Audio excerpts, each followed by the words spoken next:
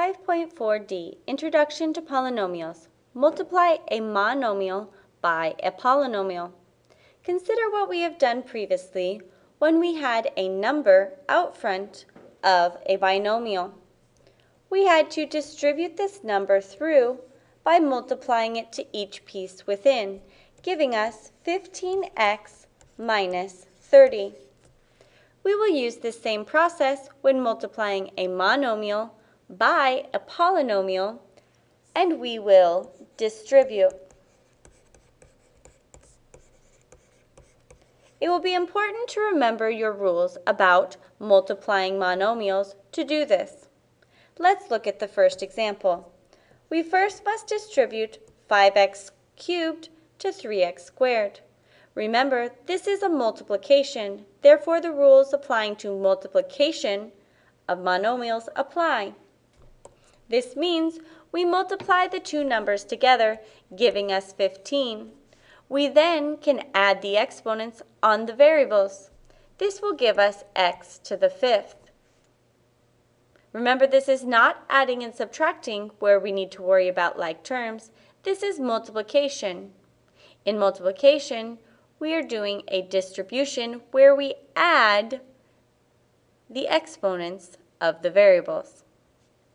Let's do the second distribution.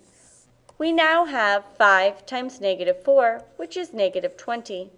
We have 3 x's and 1 x, which gives us x to the fourth.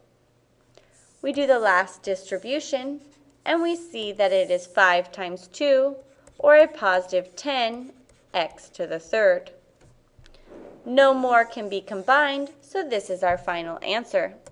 Let's look at example 2, where we will once again distribute a monomial through a trinomial. We will start by distributing the first. We have negative 2 times 5, which gives us negative 10. We then have 3 a's and then 1 additional a, which gives us a to the fourth. The b's add to create b to the fifth. We now move on to the second term. When we multiply the two next terms, we have negative 2 times negative 6, which gives us a positive 12. We then have a to the third and a to the second, which add to become a to the fifth. Finally, we have b and b to the seventh, which add to become b to the eighth. We then distribute to the very last term, and we have negative 2 times a positive 2, which gives us a negative 4. We then have a to the third and a to the fourth, which gives us a to the seventh.